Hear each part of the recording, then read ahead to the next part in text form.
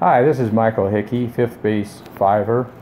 My wife and I are full-timers, and here in this video I'm going to give you the top 5 considerations that I have when selecting a travel trailer. Yeah, my first consideration is easy access.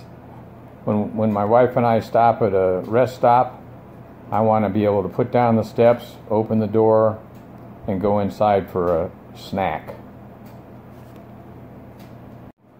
A-frames and pop-ups certainly have their niche with many families, but they do not have easy access to the inside when you're traveling. My second consideration is having a refrigerator that will operate on electricity and propane. There'll be times when you don't have access to electricity, and it sure is nice to be able to keep your food cold with propane. My third consideration is a travel trailer with a fiberglass exterior. They generally have an aluminum frame and styrofoam insulation. They're lighter and they don't block radio waves like cell service and park Wi-Fi. Here's an example of a travel trailer with aluminum siding. They're generally less expensive for the budget-minded camper. They have a wood frame and fiberglass insulation, and they're a little bit heavier than a comparably sized fiberglass travel trailer.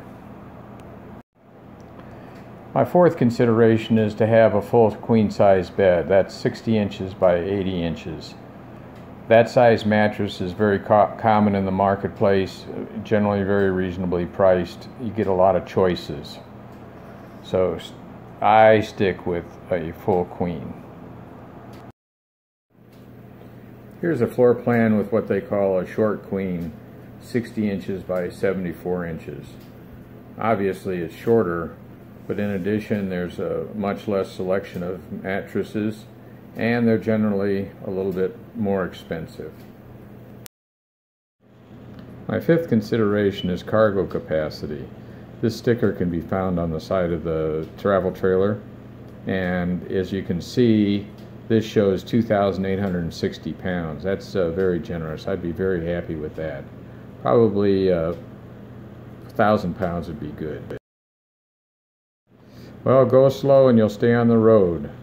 This is Mike, and bye for now.